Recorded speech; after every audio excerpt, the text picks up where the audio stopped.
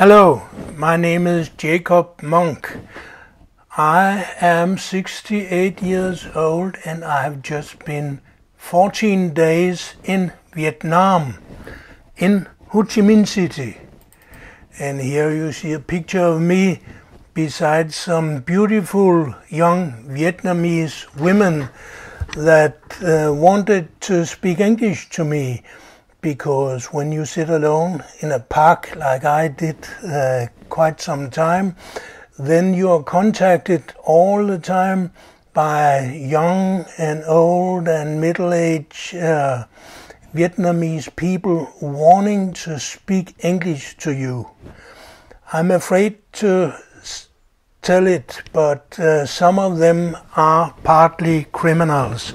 They want to seduce you, to get you to a remote place where they claim they have a shop, they have a school, they have something, and when you have been moved to this place and you can't find your own hotel anymore, then you are stuck to all what they are trying to do to you, or what they are trying to do is to get your money. So they'll force you to buy something, or they'll even drug you so they can get your money in an illegal way. Well, Vietnamese people are very friendly normally, but also they see Europeans as being very rich, and Americans too, of course. And coming from Denmark, I just looked like a white man, and a white man means in Vietnam a very, very rich and also a very, very stupid man. Well, here you have a picture of Vietnam. There are around 82 million people in Vietnam. You know Vietnam maybe from the Vietnam War. It lasted for 10 years. It ended in 1975. And 3 million Vietnamese were killed during that war. The Americans, they dropped Agent Orange poisoned all over the Vietnamese jungle, and they killed a lot of animals, a lot of plants, a lot of coconut trees, and also a lot of Vietnamese people. Because when they have thrown poison into the forest, then the Vietnamese are not able to use these forests for agricultural purposes for many years. And even today, 2016, that is nearly 40 years after the end of the Vietnam War, we still have victims of Agent Orange in Vietnam. So it's a big problem, not only for Vietnam, but for the Western world. It's a big problem too. It's a big moral problem. Well, but back to Vietnam. Here we have a Vietnamese street in Hanoi, and it's so funny just to sit at a cafe and look around, because something is happening all the time. As you can see, this is in the tourist district, and it makes it even more funny to be there.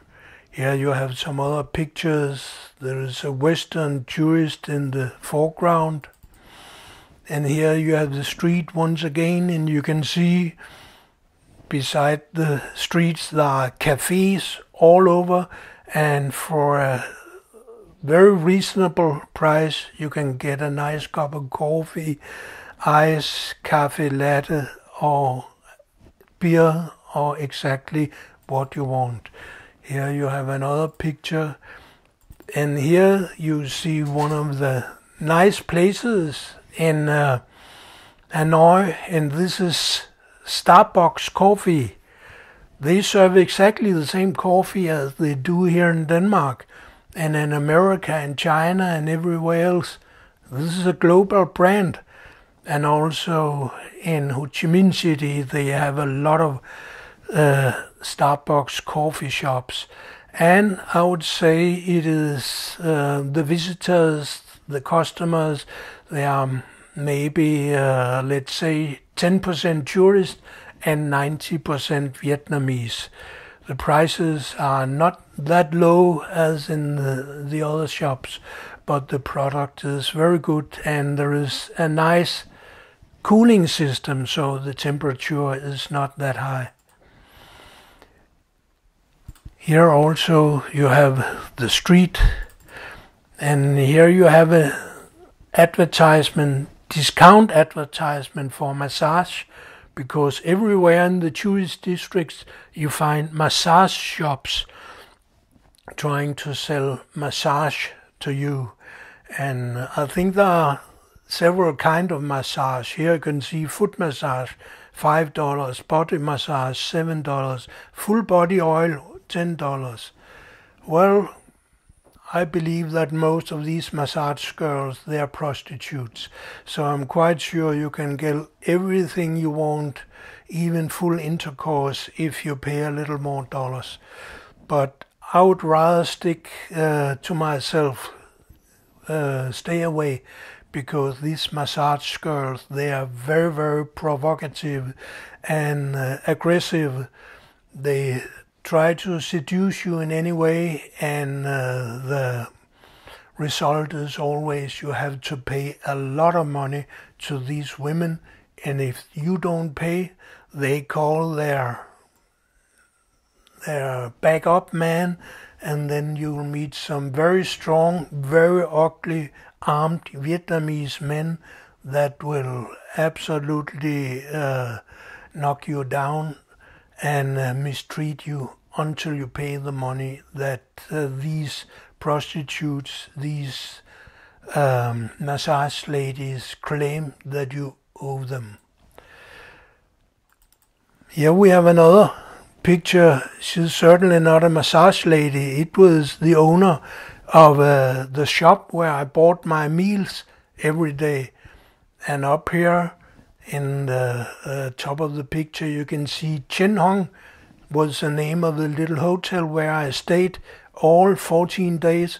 A very nice place run by a Vietnamese man and his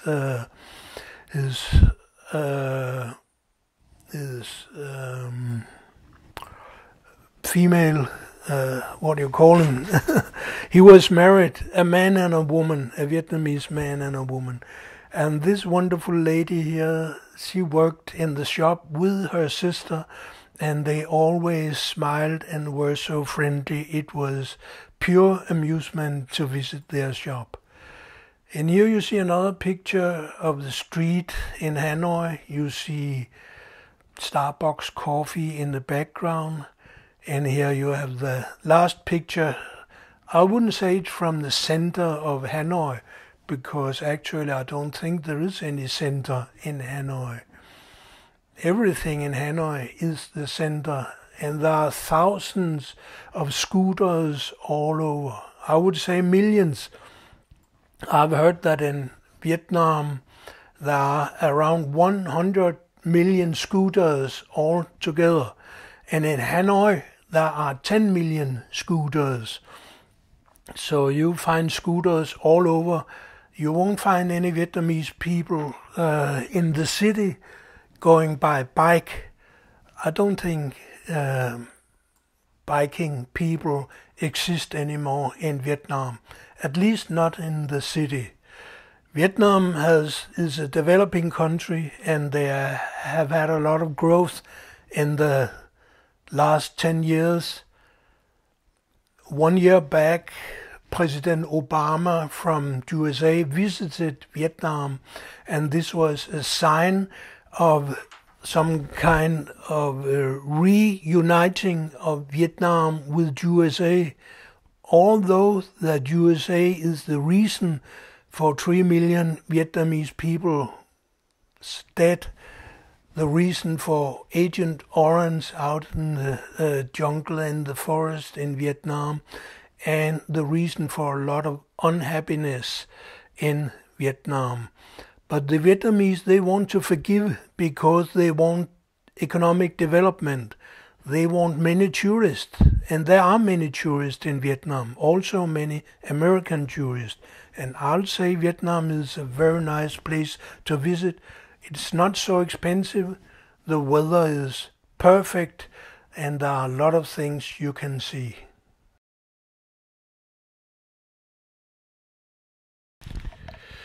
When you talk about Vietnam, you can't avoid talking about the Vietnam War. The war ended 1975. 3 million Vietnamese were dead. Americans had bombed the whole North Vietnam, especially Hanoi. They had dropped Agent Orange, poisoned. They made a chemical war against Vietnam. It was totally against the rules of war that is stated in the Geneva Convention and the rules of UN, but the Americans didn't care. Well, some of the American war criminals, they even got rewarded with high political post when they came back from being soldiers in Vietnam. Here you see a picture of one guy. First he was a leader of a platoon, killing a lot of children and old men and women. And after that he got home and he was made a senator, Senator Bob Kerry. He was a senator in USA for many years. So the Americans, they liked the war criminal acts that they committed against the Vietnamese people. And therefore it's a little strange for me to see how the Vietnamese today, they adore the Americans. Well, when you go to the Central Museum in Ho Chi Minh City, the Museum of War Remain Museum it's called, then you can see all the American weapons. You can see a lot of photos from the war. You can also see the instruments of torture that the American used when they catched Vietnamese soldiers. They were put in cages like this, and they could lie there for days and they would probably die because they didn't get any water. And then, of course, if they didn't tell what they were supposed to tell, they were beheaded, executed in a guillotine like this. But the Vietnamese, they made a heroic effort to fight against the American occupation, and they made a lot of traps out in the jungle. Here you see one trap. It opens, you fall down the trap, and some spears down there, and you'll get killed or get hurt. That was the way the Vietnamese could make resistance. And of course they got help from the Soviet Union. They got weapons from the Soviet Union. So it was not only a low-level guerrilla war, it was also a real war with modern weapons. And a lot of times the Vietnamese, they had to hide themselves under the ground. They make big systems of tunnels going kilometers and kilometers from one place to another. Here you see the entrance to a tunnel like this. The Vietnamese War was a gruesome war. 50,000 American soldiers were killed, although that the Americans had the best weapons in the world compared to what was available at that time. And the Vietnamese had only lightweight weapons, especially in South Vietnam. The Americans, they installed a dictatorship, a president. They elected themselves and installed in South Vietnam, in Saigon. They made a big house for him, and this house is a tourist attraction today because you can go and see it. The former presidency palace. Now it's a museum. You see, it's very fine here. You know, when Vietnam was liberated, the first president of the United Vietnam was called Ho Chi Minh. But the dictator before him, he lived in this house here. It was guarded 24 hours a day because they didn't want to get attacked from soldiers, guerrillas, and the population. There was no real democracy, and in the house they tried to run whole southern Vietnam in a kind of pseudo state that was very, very repressive against any democratic forces. Of course, all kind of nationalists and communists were simply executed, and they were totally forbidden. They had to work underground. And here you see the military staff headquarters. It's also in the presidency building. The president and the military was actually two sides of the same coin. And the American elected dictator, he always had a helicopter ready because he knew before or later his castle would be attacked by the Vietnamese soldiers. So he had to flee away, and therefore he had an American helicopter ready all day long. And here you see some of the very fine rooms where you could meet with foreign leaders. And here you see the underground tunnel. There is a secret tunnel. It has not been open for public yet. It goes from the palace and underground for a long, long away, so the president could get out of the castle if the Vietnamese soldiers would attack the castle and his helicopter did not work. And here you see the radio station. He had his own radio station under his presidency palace. And this was all part of the American installed dictatorship in southern Vietnam. But and here at last you can see what happened to anyone trying to go against the American occupiers. They were put in cells like this, and when you stay like this for a few days without getting any water, you will certainly die. Well, today Vietnam is a free country, and you can see, although it's not a real communist country, because in Vietnam it's only a state structure that is communist. The economy is pure capitalism. It's a market economy, just like Europe and America and the rest of Asia. So don't expect to come to any kind of real communist country when you go to Vietnam. That's not the case. And you see these flags here. This is not the Vietnamese flag. It's a flag of the Vietnamese Communist Party ruling Vietnam. But this Communist Party is not forcing Vietnam to be any kind of communist country because, as I said, it's only the state that is run by communists. The economy is a market economy. It is plain capitalism.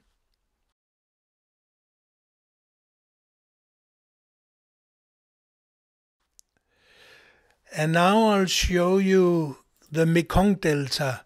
A lot of the fighting during the Vietnam War took place in the Mekong Delta. In the Mekong Delta today you can go with other tourists on tours, and the delta will look like this. You can go by boat, travel around from one small island to another small island. It will cost you not a lot of money. And when you come to one of these islands, you can have a nice meal and a cup of coffee and some beer, and you can lie here and sleep in these special, I don't know what you call them in English, these special hanging beds. They are very pleasant. And today there are no crocodiles in the Mekong Delta, but you can go and see some crocodile farms if you want. Here you have a crocodile farm. The crocodile farms are very nice to see, and the reason they exist is because there's a big production of all kind of fashion equipment, and to make fashion equipment you need the skin of crocodiles, and that is why they have crocodiles on the crocodiles farms. And also the Vietnamese, they eat crocodile meat, so you could use crocodiles for a lot of things. But as I said, in the river today there are no crocodiles. And after the tour to the Mekong Delta, I came back to my hotel, and here you see my hotel, Chen Hong Hotel. I stayed at first floor on that very nice hotel in the center of Saigon, in the center of Ho Chi Minh City. 500 meters away, there was a big park. There are many parks all over in Vietnam. And in the park you can sit and relax. The weather is absolutely wonderful in Vietnam. It's warm. In the summer it's very warm. In the winter it's only pleasant warm. And this was winter, so it was absolutely wonderful. Around 25 degrees every day. And when you sit in the park, you can see Vietnamese women or men making exercises.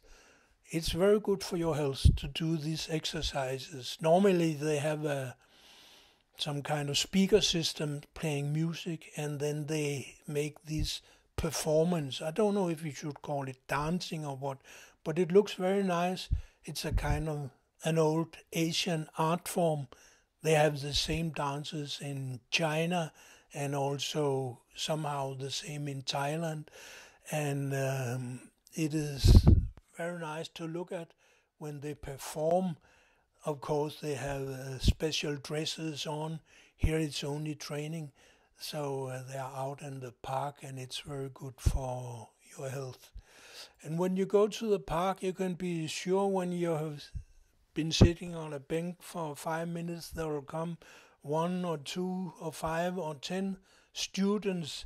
They want to talk to you. They want to train their English. They want to have free English lessons.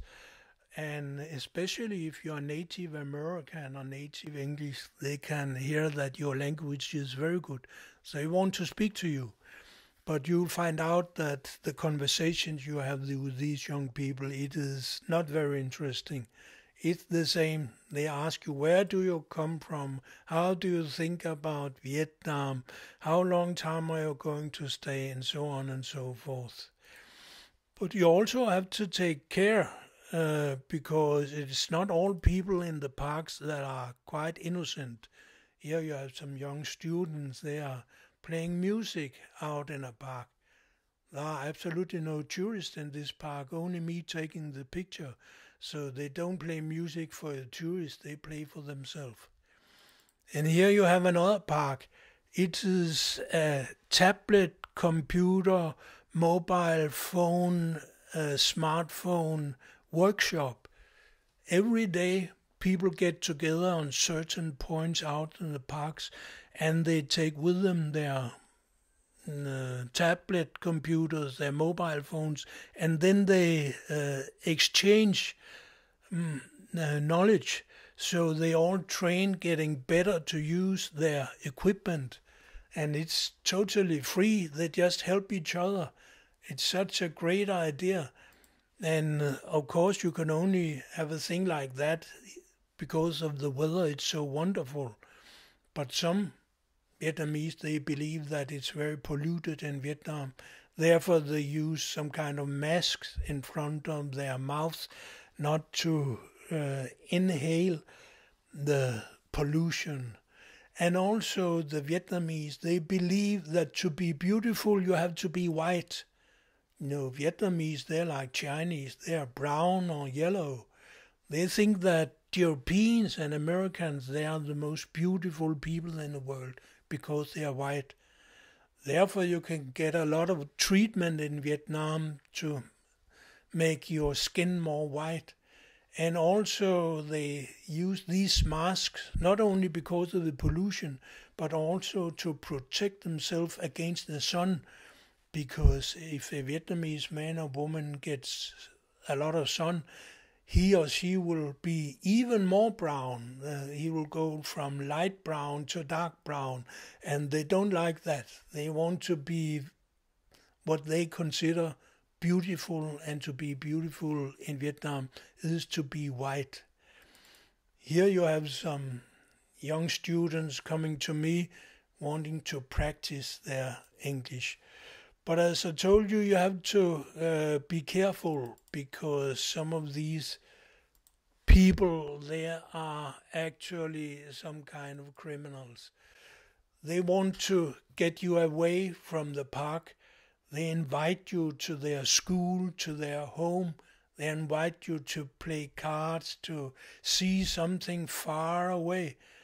And then they take you by car, by scooter to a house a long way away from your hotel. And you'll not be able to find back to your hotel yourself. And then they force you to do a lot of stupid things because they want to have your money, of course. They force you to play poker. They force you to buy some stupid things. And if you don't do it by yourself, they will actually give you some drugs, so you just pass out, and then they rob you, plainly rob you. You can read the internet about this. Try to Google the word scams Vietnam. You can also see a lot of stories about this on YouTube. And the problem is you don't really know who's the real student who wants to speak English to you and who's the criminal. But one advice I can give you is, if this person coming to you, he or she speaks English well, that is, as well as a European or an American, you can be 100% sure it's a criminal. Only if they speak Vietnamese English, and that is very poor English, you will be nearly not able to understand what they are saying. Well, then they are probably real students wanting you to help them practicing their English. And all over in Vietnam, in the big cities, you can see posters like this, looking for native English teachers. You can earn from $1,200 to $1,400 every month to teach English at a school, and they really need that because they know that the English language is the key to a prosperous economic future for the people in Vietnam.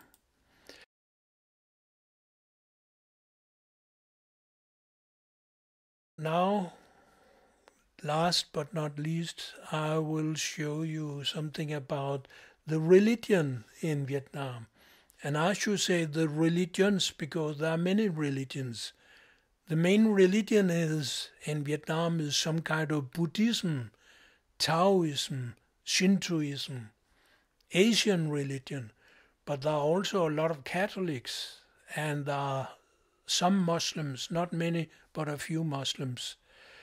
And here you have a temple. The Buddhists, they make temples like this everywhere. In the shops, in the streets, and everywhere you find temples with offerings. They give offerings to their ancestors, their dead ancestors. And also, because Vietnam is so close to China, they have some inspiration from the dragon religion. This is a dragon in a Vietnamese park, and this is some kind of dragon temple out in a big park close to the center of Hanoi. Here you have a Catholic church. Actually, it's the main Catholic church in Hanoi. It was built by the French, and I don't think it's too beautiful, but well, it's okay. Here you see another Catholic church, and because the French, they built the Catholic church, then you'll find inspiration from France everywhere. You have probably heard about Bernadette from Lourdes, and actually they have copies of the place in Lourdes where the Holy Saint Bernadette saw Virgin Mary 150 years ago. You will find these copies in many churches in Vietnam because they were built by French Catholics. Here you have a shop. Actually, it was the shop where I bought my meals every day. And the ancestors of the owner of the shop, they had their pictures up here in 2.5 meters from the ground. And there were lights, and they make offerings for these ancestors. Yes, Vietnamese are very religious people. They like all kinds of religion. They have religious freedom. Of course, any kind of fanaticism and terrorism is totally unlawful and forbidden. But as long as you can have a nice, peaceful religion, you're welcome to practice your own religion or to join one of the other existing religions. And being a big fan of Virgin Mary and the mother goddesses you will find all over the world, I'll end my show here from Vietnam with showing some kind of female god. Well, she looks like a European because she's white. She's a bit dirty, but she's white. And according to Vietnamese belief, white is the most beautiful color a woman can have. So this is a very beautiful Vietnamese woman with her child, and I think that represents the culture of Vietnam.